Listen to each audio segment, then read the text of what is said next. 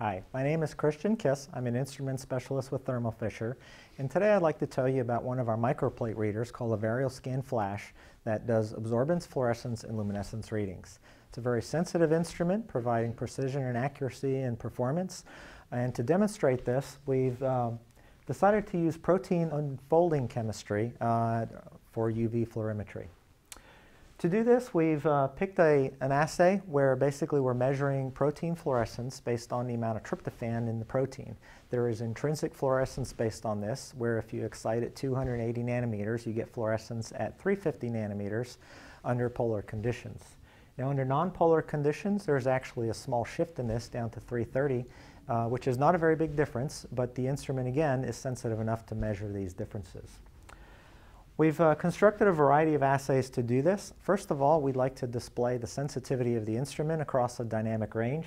We did this simply by constructing a concentration series of tryptophan across a large dynamic range. We also did this with regular BSA protein to measure the tryptophan fluorescence from both of these. These graphs here represent that the range is very linear across the entire dynamic range. So again, good performance, good precision from the instrument. From these, we took a spectral scan of both the excitation and the emission spectra, just to show that where the emission and excitation peaks are.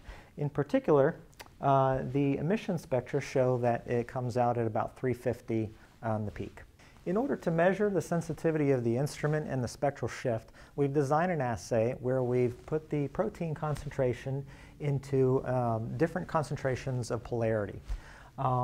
This graph over here shows the results of this, where basically your red line is going to be in polar conditions. And if we look at the peak, it is centered around 350 nanometers.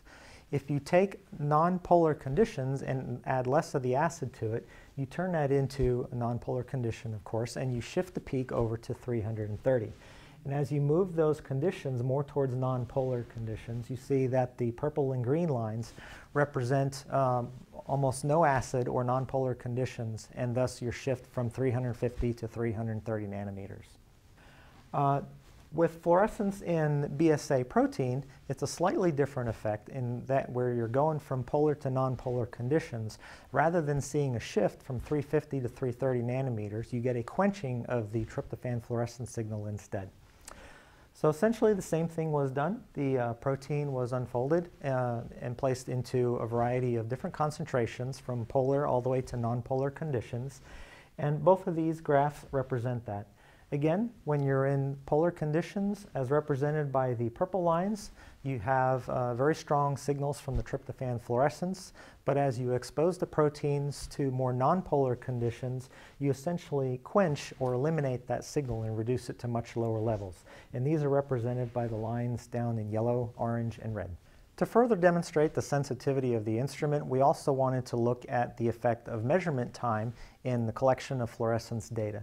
Normally, by default, about 100 milliseconds of time is used to collect fluorescence data. Obviously, if you collect more data, you'll get much better curves and smoother curves. Collecting less may introduce some more noise. As you can see in these graphs down here, they represent collection of data at 300 milliseconds, 100 milliseconds, and 20 milliseconds.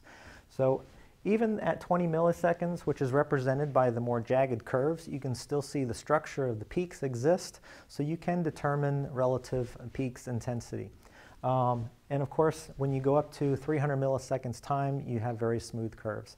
But overall, all three curves are relatively close to each other, and so you can collect a minimal amount of data and still get similar types of results. As one last measurement of sensitivity, we also wanted to look at the effect of a more dynamic process. So whereas the other assays were based on your solutions becoming equilibrated in either polar or non-polar conditions, what we wanted to do is put your proteins in a polar condition, expose it to material that would gradually change that to non-polar conditions, and then watch that over a period of time.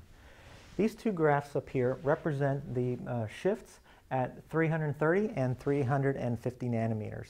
Now, as you can see, there's a lot of variability on there. With proteins aggregating in solution, the way the light bounces off of those can often cause noise in your signal. So it's very difficult to determine that. However, the source of variation is going to be the same every time you take a measurement, regardless of whether it's at 330 or 350 nanometers. So by taking dual kinetic measurements, we can actually normalize that to produce some nice fluorescent curves and show how the protein changes under a variety of conditions going from polar to nonpolar. So the results of this poster show that the Varioskan Flash is a very sensitive instrument, can work across a large dynamic range of concentrations, and also produce results that are sensitive enough to show shifts between very small increments in your nanometer wavelengths. Thank you for your attention. For more information on the Varioskan Flash, you can contact us at thermoscientific.com.